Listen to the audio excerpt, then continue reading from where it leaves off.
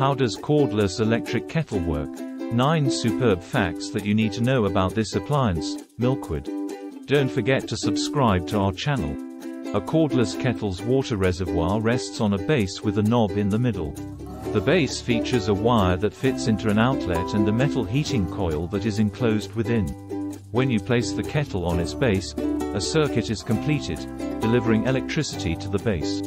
When you turn the switch, the metal coil within starts to heat up, which warms the knob in the center. You may lift up the reservoir by the handle after the water has boiled. Because there are no cables in the way, you may take it up from its base and stroll to the other side of the room. When you're done, you return the kettle to its base. Unlike automated coffee makers, the base does not continue to create heat after the reservoir is removed. The kettle may be repositioned on the base in any direction, making it safe and simple to use in small places and even those with limited mobility.